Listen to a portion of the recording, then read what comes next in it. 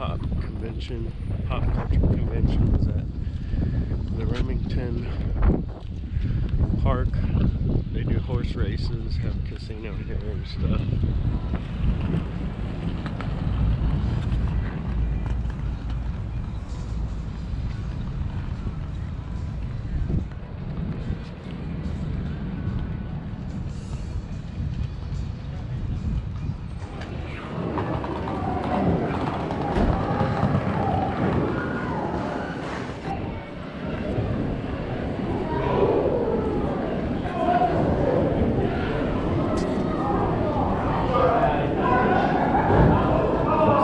Wrestling going already over here.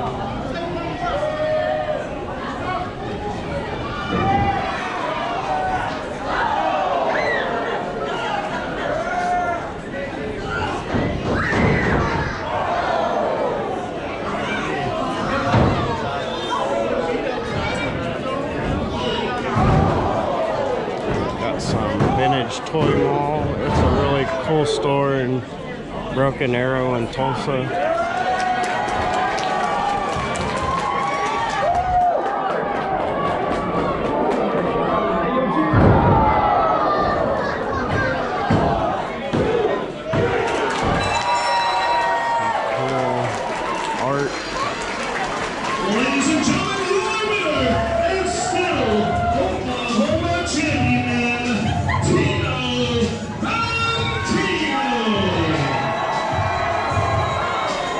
Like they got some artists over here.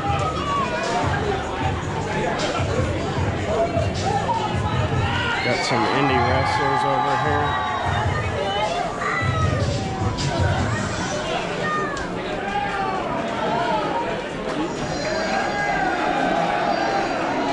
They're probably up there wrestling right now. That's why they're not at their booth.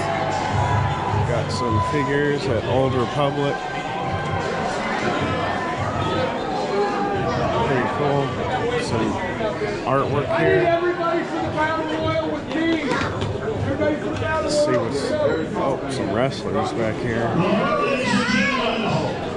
Looks like there's some more stuff on this side.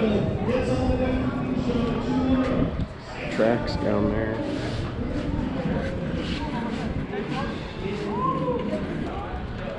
No problem. Thank you.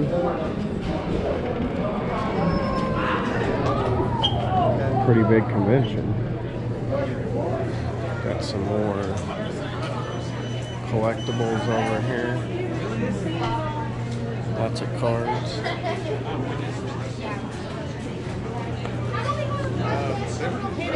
Some bubble stuff. Poppers. Handmade items. Some airbrush tattoos.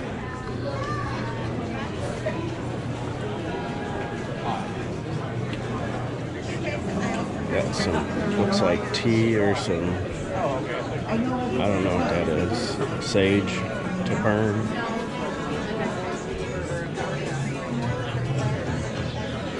Some cutouts, pretty cool. Galactic collectibles, bunch of toys, some jewelry over there. Some handmade items. Looks like coasters galore. Some handmade stuff. Pop booth. Some more handmade stuff. Some purses. Lots of comics. Kenny's Comics. Looks like a tarot reading. There's the Green Ranger right there. Jason David Frank. Jeremy London's booth. Yeah, I'll be the one cosplay you did. Dan out in the morning. Awesome. I've even got a vampire cape and everything. Yes. Yes. Susanna, Malak. Dougie Bell. David, Angelo. Bushwacker Luke.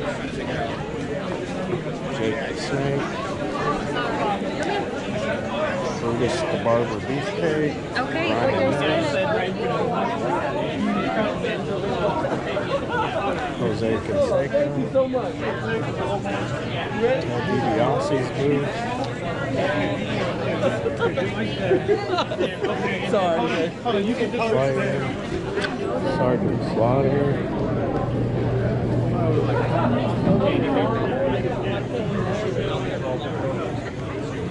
Got some leather work here.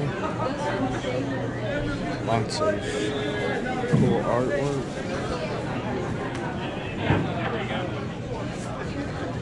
Curious, cryptic. Pokemon cards, Jason masks, some magnets.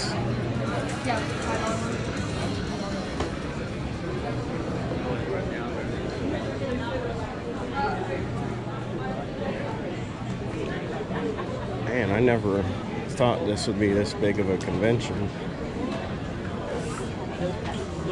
Some autographs, frozen candy,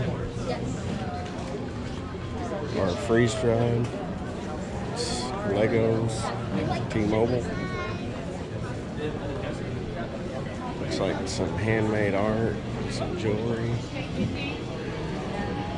some more collectibles. Scott Kincaid books, bottom table turrets.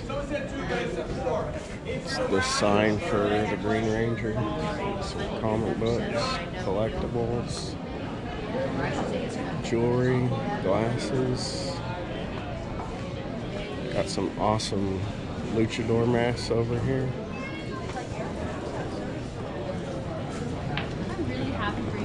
Walk back through here. It's a giant King Ghidorah Lego.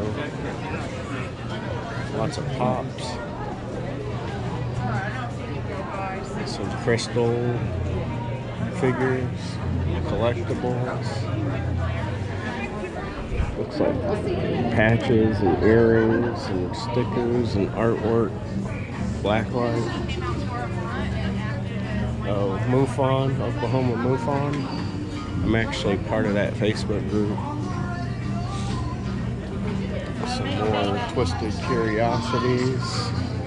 Some phone cases. Cool Mandalorian art. Bunch of artwork.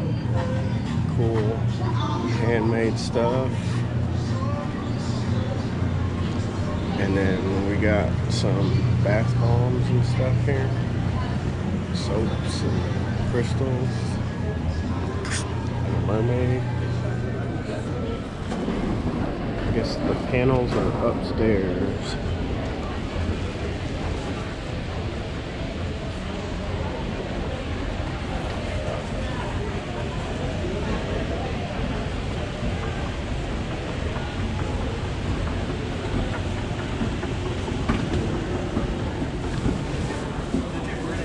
There's the casino.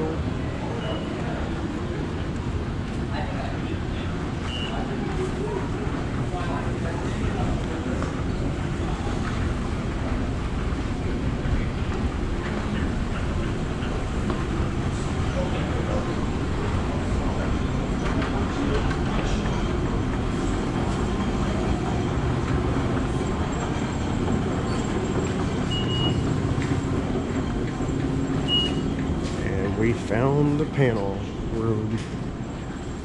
How do you guys feel about meeting two of the top legends of all time of the Wrestling Federation? Yeah! All right, let's give a big round of applause and welcome to Bushwacker Luke and DiBiase, the $1 Million Man. We're gonna hear some stories. You guys are feel free to ask any questions you have, and just don't ask them what their favorite color is or something like that, you know. I'd like to ask Mr. DiBiase if after all these years, if everyone still has a price. Are you kidding? Everybody's got a price for the $1 Million Man. In Jim Ross's first book, he tells a story about how Leroy McGurk planned to shoot young Ted DiBiase for dating his daughter. When did you find out that the boss planned to shoot you? Well, by the grace of God, I found out the next day after it didn't happen. Thank the Lord. But yeah, it's a true story, but it's much funnier when Jim tells the story, because poor Jim, had to put Leroy in a car, drive from Tulsa to Shreveport, and he said when he's telling the story, he said Leroy was because he's blind, and so he's smoking this cigar, and the cigar is getting small and small, and it's dropping on his pants and burning holes in his. It's just, you got to, Jim tells the story much better than I can, but by the grace of God, I'm still here. I didn't get shot, but then at that time, the top guys in Mid-South were like Killer Carl Cox, Dick Murdoch, Bob Sweetan. Those were the guys. Those are some of the guys that in my early career I learned a lot from. But like Murdoch, Murdoch and I were very close. Murdoch's actually the guy who got me booked in Mid-South. And but what he would do to me, every time we'd come up to Tulsa, now this is post this, they would always bring Leroy McGurk into the dressing room to say hello to all the guys. And sure as crap, Leroy would come in and sit down, and Dick would look at me and he said, hey, like he's going to say, hey, Teddy. They all called me Teddy then. And he would go, hey, and I'd go. Thank God he never said it. Yeah, thank God Leroy never got his hands on the gun. But yeah, it's a true story. And I did for a while have a relationship with Mike McGurk, and we were still very good friends. So can you imagine that? A guy, Leroy wanted a son so bad, and he didn't get a son, and so he named his girl Mike. Wow. Yeah. That's another true story. Wow. Yeah, the one that she was the ring announcer for a while. Just one thing I have to leave you with. Never forget this as long as you live. Everybody's got a price for the $1 Million Man.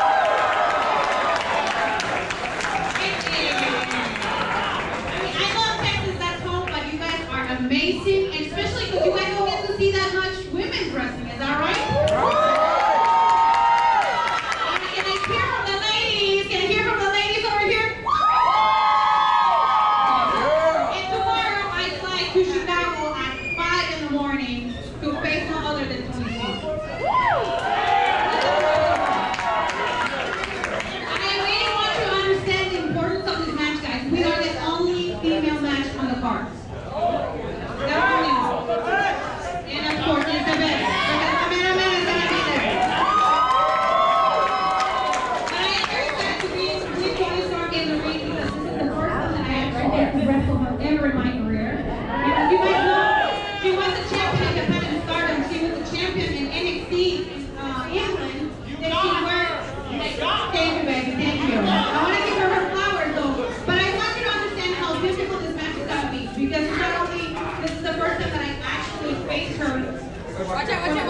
in the ring is because we have to show that the women can steal the show. Like I did.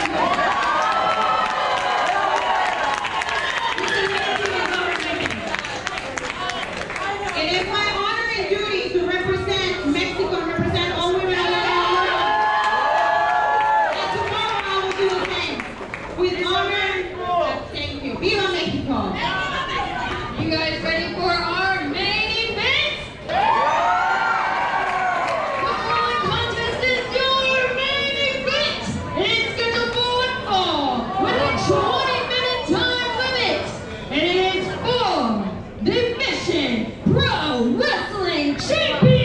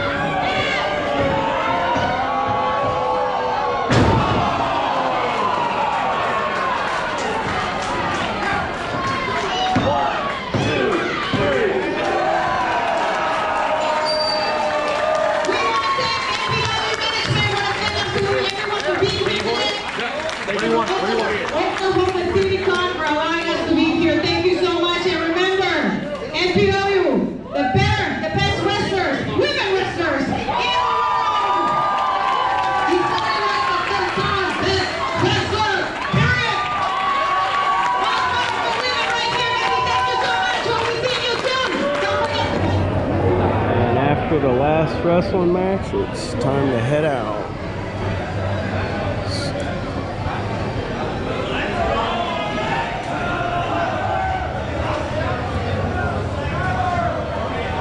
Pretty fun convention. A lot bigger than I thought it was going to be.